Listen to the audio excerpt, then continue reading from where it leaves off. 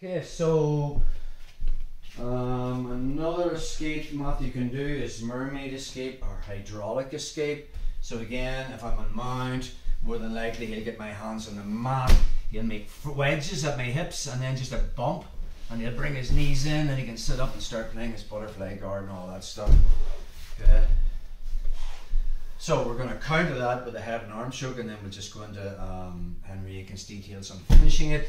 The minute his hands go on my hips, first thing I'm thinking about is just lifting my knees off the mat. So now when he tries to bump, it just makes it a wee bit harder and it gives me time. Again, I can choose either side. I'll start to hug the head and I'll just bring my hand inside. From this position now, if Matthew does nothing, I'm just walking that forward and getting to the head and arm, but that's unrealistic. He's going to be clamping his elbow to his body. So the first thing I'm thinking about is turning the underhook hand towards his head.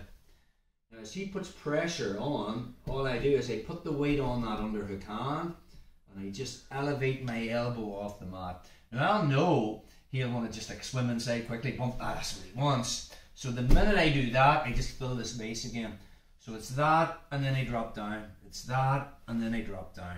Again, once I walk it past his head and recede back, the next battle is Matthew tucks his chin, and this is where a lot of people mess up. So my hand, the cross-face hand, is just going to grab 3 fingers into this armpit.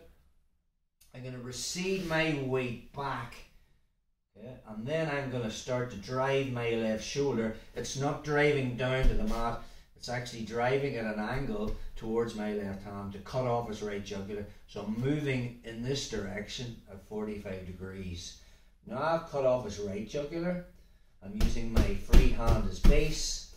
I start to push his left shoulder into his left jugular by starting to turn the corner. I'm bringing my left ear to Matthew's left ear. So again, one more time on that. So the minute he gets my hands on the mat, I just lift my knees. That just gives me a second.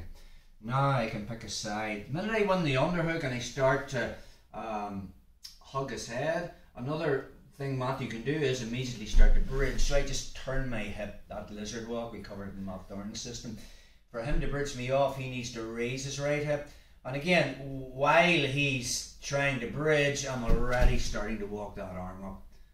Once I get it above his head, receding my weight back again, get that 3-finger grip in the armpit, and I bring my weight back, and now it's about coming in at an angle towards the hand that's cupped his armpit.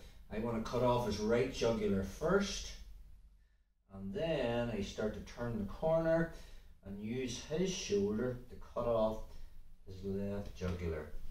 Big mistake people make from this position is they don't concentrate on where their head is. They're too high with their head. And Matthew makes a frame, yeah, and now he can push my head in that direction and start to get his head out, perfect. So if he makes the frame now, it doesn't really matter at the end of the day. Or if he answers the telephone and I'm here and then I'm trying to do all that stuff, doesn't really work. My head needs to be low. I need to be connected at him. So again, I'm just filling the space at his jugulars. I'm turning the corner.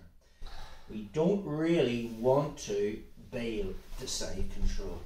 The problem with that is there's more things Matthew can do. So we want to try and finish from the mount with connections. And again, this is Henry Akins' one-handed version. So your right hand is free, the base on the mat.